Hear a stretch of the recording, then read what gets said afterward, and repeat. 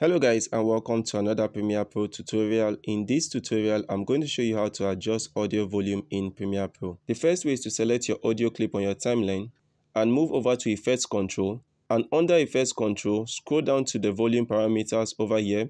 If you see this arrow like this, you need to press it down to see the parameters here. And here you can increase or reduce the audio level. So if you take this up, you are increasing the volume of the audio, and if you take this to a negative, you are reducing the audio level. And you can see the effect over here.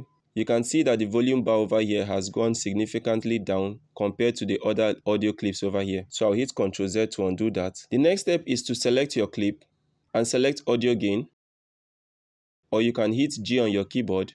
And you can increase or reduce the volume of your clip over here by increasing or reducing the value of the adjust gain by over here. So if I make this a negative, it's going to reduce the volume of the clip. But if you want to increase the volume back, all you need to do is to make this a positive value. So I can set this now to 3, and it's going to increase the volume over there. But what if you want to increase the volume of multiple clips on your timeline?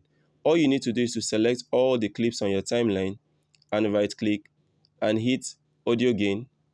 And you can increase the value over here, and this is going to automatically increase the volume of all the clips on your timeline. But if you want to increase the volume of selected clips on your timeline, all you need to do is to hit Shift and select those clips and right click and hit audio gain, or you can press G on your keyboard, and you can reduce the value to a negative value, and this will automatically reduce the volume of those clips.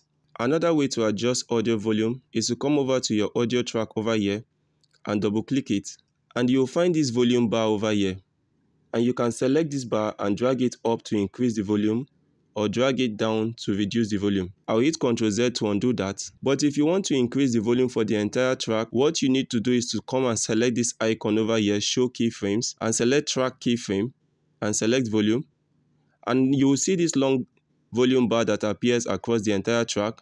You can move this volume bar up to increase the volume of the entire track, or you can move it down to reduce the volume of the entire track. Another way to adjust audio volume in Premiere Pro is to go over to Window and scroll down to Essential Sound and make sure Essential Sound is checked. Now with your clip selected on your timeline, go over to Essential Sound, and if it's a dialogue, you select dialogue, and here you can increase or reduce the volume of that clip. And those are the easy ways to adjust audio volume in Premiere Pro.